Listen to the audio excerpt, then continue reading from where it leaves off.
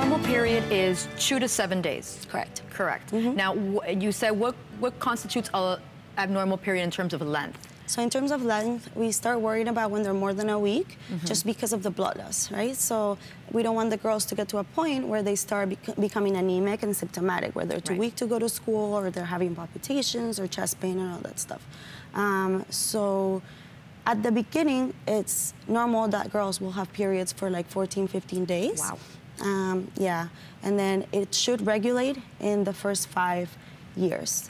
So that's when we'll be able to see. Now, what about when it comes to fibroids or uterine cancer? Is that something that you look for as well when the period is a little longer than expected? Not necessarily in teen girls, but yes, in the 40-year-olds, people who are starting to go through menopause. So women who, when they start going through that process, that change of life, they start getting longer periods, or they skip periods, or they have intermenstrual bleeding. So that's important for us to know, because it can lead to us trying to look into it and seeing if there's any probability that it could be cancer or anything like that. Absolutely.